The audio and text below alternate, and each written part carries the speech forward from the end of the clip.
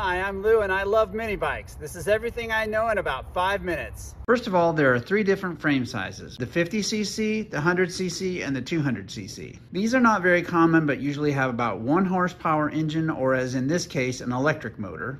These are the original mini bikes that have been around forever, and they're about 3 horsepower. And these larger frames first hit the scene about 2014, and they have 6 horsepower. This really will depend on the rider, but typically these are good for anyone below 7 years old, that's 7 to 14 years old, and that's 14 and above.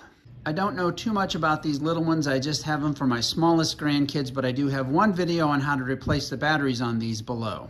This one is the Motovox MBXE. Common 100cc frames include this Megamoto, Motovox, Coleman CT100, and Baja Doodlebug. Most of my interest and knowledge is in these 200cc frames. These are by far the top 2 sellers. This is the Coleman CT200EX, and that's the Coleman BT200X. These have the exact same engine, drivetrain, brakes, and steering column. The CT is nice for roads and smooth trails because it has a lighter, weaker frame, and it has a nice carry compartment. The BT is about 5 pounds heavier and has this tubing which is 3 times stronger than the CT, and this welded gusset right here which helps where the frames usually break on the CT. The BT sits about 6 or 7 inches taller, but the ground clearance is the same on both bikes. A really good bike that I don't have in my collection is the Baja or Massimo Warrior. This is its younger brother, the MB200S, new in 2022, and it's the first affordable mini bike with full suspension, front and back. Other than the rear suspension, this bike is very much like the Coleman's. It has the same wheelbase, wheels, nearly the same engine, drivetrain, brakes, and front suspension.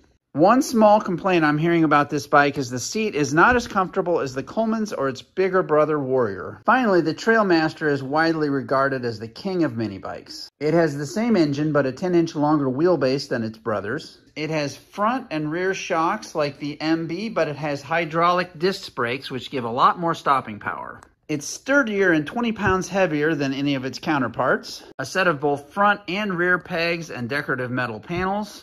It has the Baja Warrior style seat, which is widely regarded as the most comfortable. Rubber engine mounts that prevent handlebar vibration, common in some mini bikes. The jack shaft drivetrain on these other bikes keeps them locked in one gear. The Trailmaster has a torque converter drivetrain, which automatically shifts gears so you get both hill climbing power and a higher top end speed, much like a snowmobile or razor. This is definitely a high priced luxury mini bike, and everyone, including me, says they are a dream to ride. If you don't want to lay out this kind of cash, there are simple ways to upgrade these.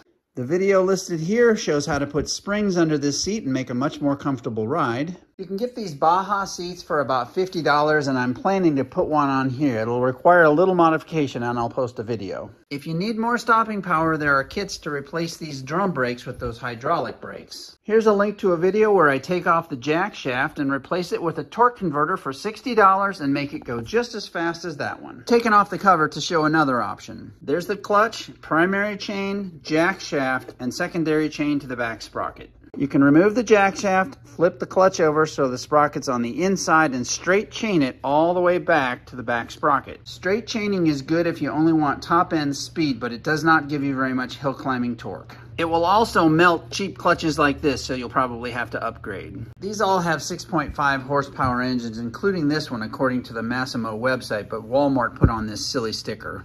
There are a few modifications you can do to get more power. The first is to take out this throttle lock screw here, which allows your twist handle to give you a wide open throttle down there. This video shows you how.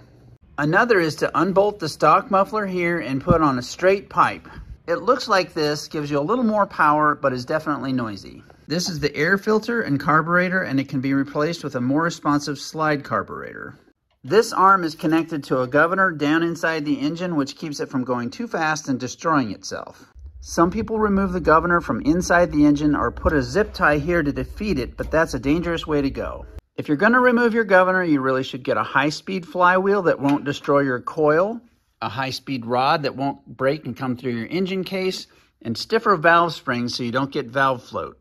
Sometimes you can get lucky just deleting the governor, but many times you don't. I've seen it and destroyed engines myself. Here's a video that shows every part of these engines from the inside out. If you don't want to spend time building up your engine to get more power, you can throw more money at it and get a Predator Ghost racing engine. If you have any questions or want to learn more, please join our Minibike Newbies Facebook group where there are many experienced people that are happy to help.